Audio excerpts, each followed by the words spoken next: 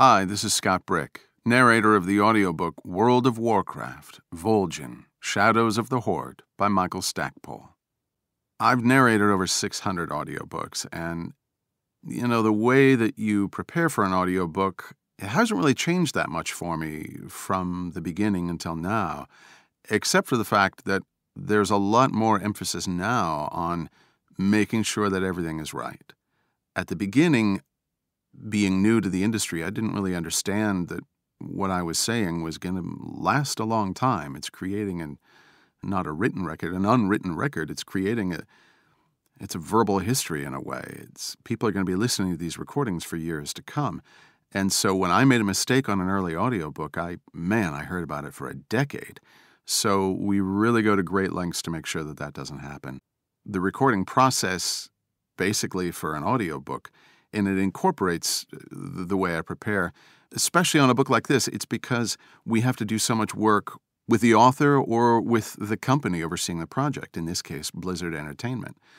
If I'm working on science fiction or fantasy, typically what I try to do is either I or somebody that I'm working with gets in touch with the author, because typically the words and the names are all made up. They don't appear in any language on Earth.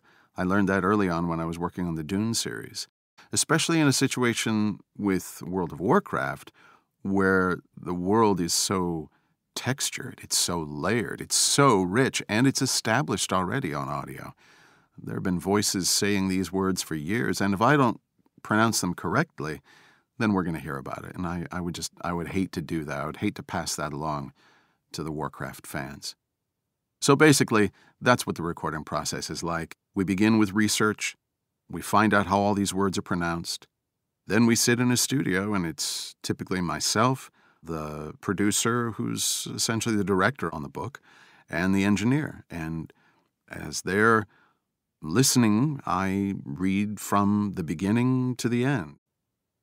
I think of all the characters in Vol'jin, Shadows of the Horde, my favorite would probably have to be Tirith Court.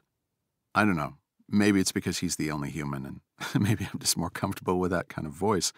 With the other voices, we had to listen to samples from the game that Blizzard sent us as audio files, and we looked up other things on YouTube. We watched sections of it, the videos that are up online, in order to know, okay, well, what is the accent for this race? How do these characters speak? Typically, that's how the process goes in a book like this. But with Tirith, he's human. He's going to sound like me. That's just the way it is. And I think, I don't know, there's also just something really grand about that character. There's a reluctance to him, obviously a great sadness that comes out later, but something about him just really got me. To me, when I'm watching somebody on stage or in a film, I'm always drawn to the people who don't speak very much, and wondering what is it that's behind that silence. And I think that's what Tirith did for me at the beginning. That's why he got to me so quickly, was to find out what's going on under the surface there. I'm asked a lot what advice I would give to aspiring audiobook narrators, and I've got two things. First of all, if you love reading, then do it. Pursue it. Pursue it to your heart's content. There's a lot of companies out there, a lot of books being recorded, and you'll find your way in. If you're passionate about audiobooks, then it's the best thing for the industry as a whole for you to come and bring that passion to this job, to this process. Readers love other readers, and I think it matters. I think you can hear it in people's voices when they're truly passionate about reading. The other bit of advice that I would give would be, make sure that you're okay with reading for so long at a stretch, sometimes all alone. What we do isn't the most social job in the world. Yes, there's 3 of us in the studio right now, but there's going to be times where you might be alone.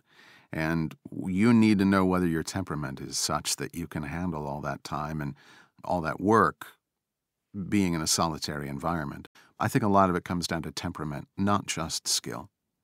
But again, if you love it, pursue it. We'd love to have you.